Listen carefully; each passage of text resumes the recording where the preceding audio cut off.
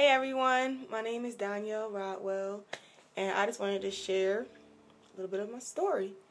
I grew up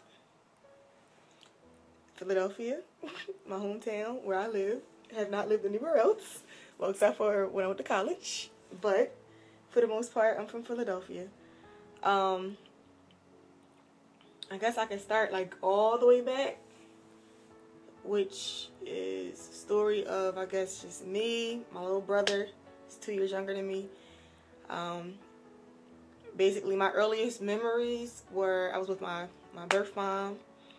I remember she struggled with drugs, and I have a few memories of my dad. I knew he probably struggled with drugs and I think alcohol. And I just remember being with my mom as a toddler. I remember being with some of my aunts on my dad's side sometimes, and my aunts on my mom's side whenever my mom couldn't take care of my brother and I. And she really battled with drugs, which resulted in me eventually, by the age of about 4 or 5, going to foster care, Philadelphia foster care system. I guess one of the youngest memories I have, one of my family members, or being one of my family members, in my mom's absence, I was molested by one of my family members. She was a teenager herself, so I don't know, what the situation was with that, but I was probably about 3 or 4 years old when that went on. And I remember people coming to my house with my mom and like showing me a chart thing with like a child's body, and I remember showing them like where I was touched and describing what was done, and thinking I was going to get in trouble because I thought I was going to get in trouble if I told somebody, at that age. Did that whole thing, was back with my mom, and at one point I remember living with my dad, and the house was like, I remember it was no banister in the house. I remember being beat badly by somebody in the house, and I remember being taken away from my dad's house. I remember my aunt coming to get me one time and basically packing me and my brother up in the car, saying she was going to take us, and arguing with my dad, or probably laying him out for not doing everything he was supposed to do. And I remember living with my aunt. She had 2 kids of her own, but she took really good care of my brother and I, and we were like her kids, not just her niece and nephew. And I remember one day packing up all our stuff, going to the car, and being taken downtown, where our mom met us there and explained to us that she was sick and she couldn't take care of us, and that she would be leaving us in the care of someone who would love us and take care of us until she got herself better. And I remember not being mad at my mom. I understood what she was saying. I didn't know it was drugs per se, but I did think that she was sick. And holding my brother's hand and telling him, everything was going to be okay, and we're going to have a new mommy.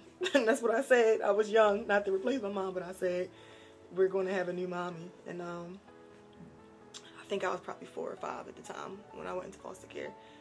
And the Lord blessed, because we met a beautiful, wonderful woman named Simonia, who basically brought us up like we were her own kids, like loved on us. You couldn't tell her she didn't birth us. You couldn't tell her anything.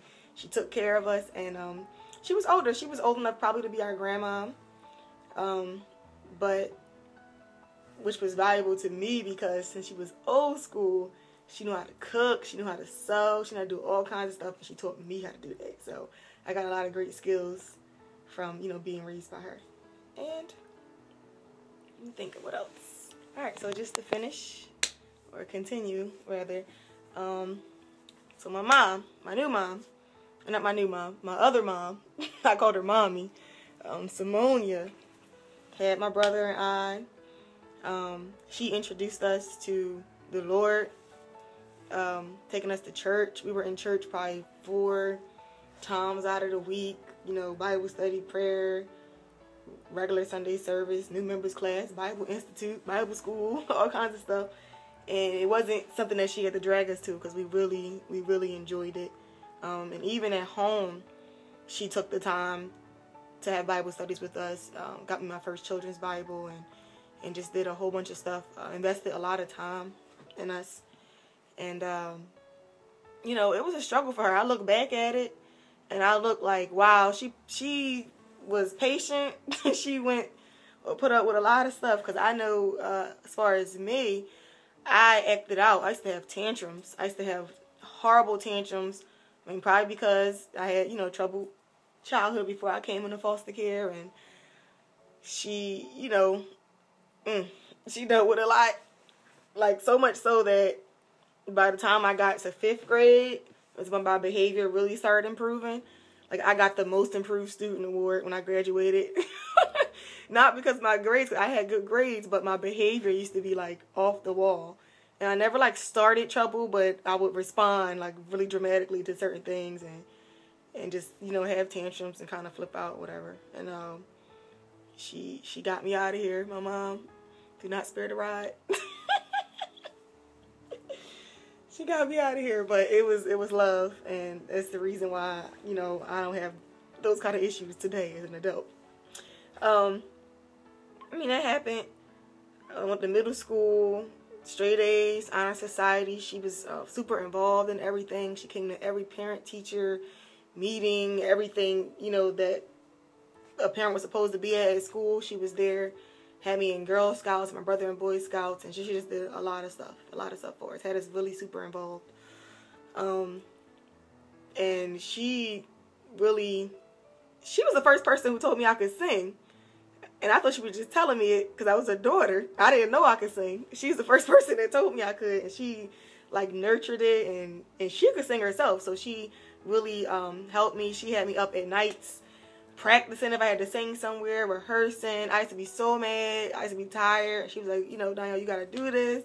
You got to be able to sing even when you're tired. You got to be able to do this. And, you know, and she really invested in me as far as that kind of stuff. And she was the one that did that. So I thank her for that. Had a wonderful family. My mom's had 2 daughters and a son. They were older, of course. They were old enough to be my parents, but those are my brothers and sisters. And they really loved on us. My grandma really loved on us, and we just felt a part of the family. And by the time I was 12, she adopted us. My mom would visit us. My biological mother would come. She would visit. My birth family was really involved in visits and taking us out and doing things for us. And my mom, she just wasn't. She was still out there. Addiction is a hard thing. It's a struggle. And I didn't resent her. I kind of just felt, you know, like I had to pray for her, and I felt like I was concerned about her, but I didn't resent her. So, you know, she tried. It's a hard thing. Addiction's a hard thing, and she didn't, you know, get clean in time, so we got adopted. We wanted to be adopted. So it was awesome. I'll never forget the judge at the court. He gave us like a $2 bill. I was so hyped because I'd never seen one before, and, you know, we were really excited. But it was a good day. It was a great day. And then, around March 2001, I was in 8th grade. I was going to be graduating in June.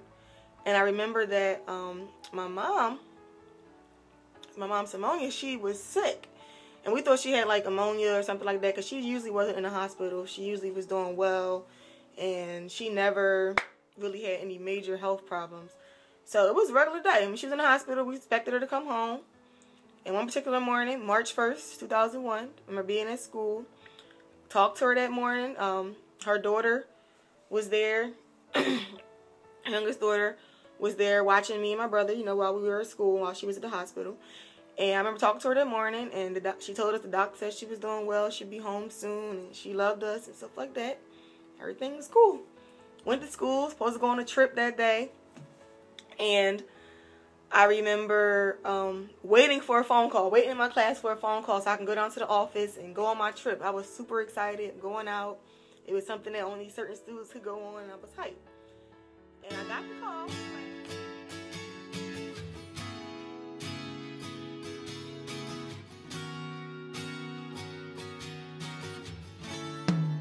I used to be a glass house